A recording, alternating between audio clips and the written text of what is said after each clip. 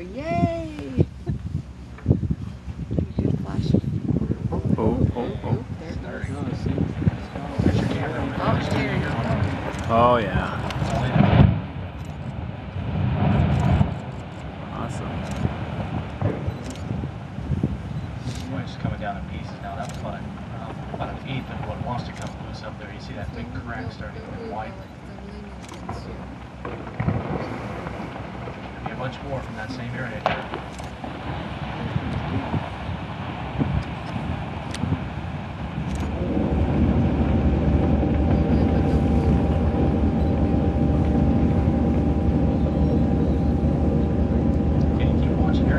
Oh yeah. Oh, awesome.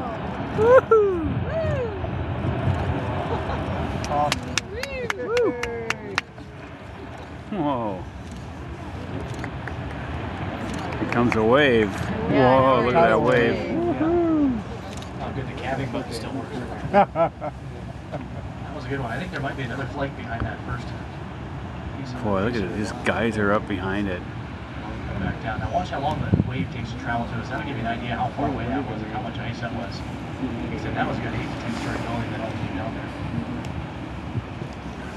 This wave's still coming our way. All those birds around there. It's so flat now too. Yeah, different it is. Surface. Yeah. Did you get that?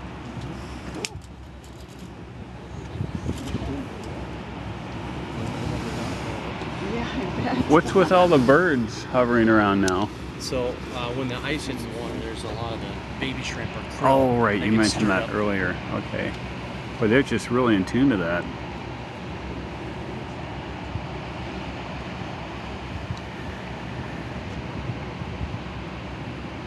Here we're starting to Start rocking here. rocking. Here we go.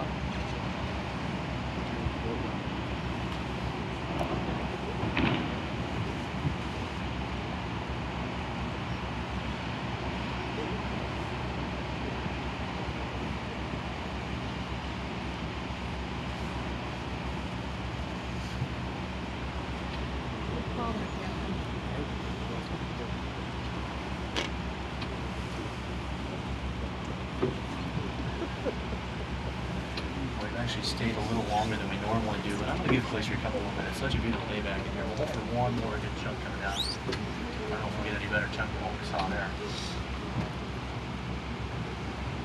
There's hardly any wind up here. Usually there's such a big temperature difference between the ice and the bay here that there's a strong wind, a katabatic wind that comes off the glacier of about 15 to 20 miles an hour on warm days. It's usually very cold and very windy up here on the sunny days. So this is absolutely gorgeous in here. Hold on to your coffee.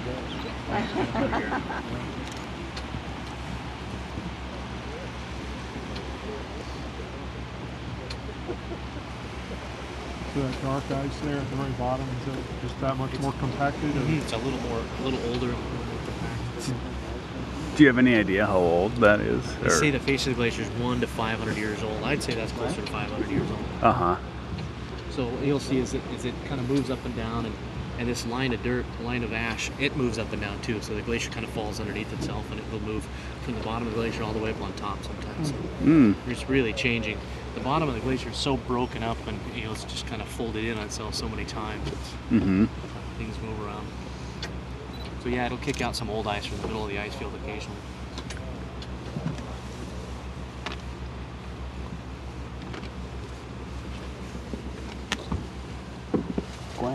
Glenn. I got it. I got it on film. Yeah.